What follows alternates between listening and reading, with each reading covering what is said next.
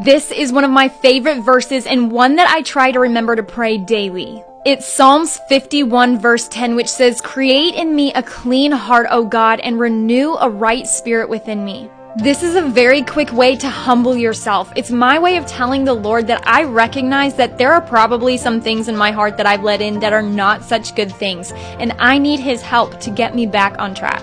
If you have a favorite verse, drop it in the comments. I'd love to see it, and follow or subscribe for more encouragement.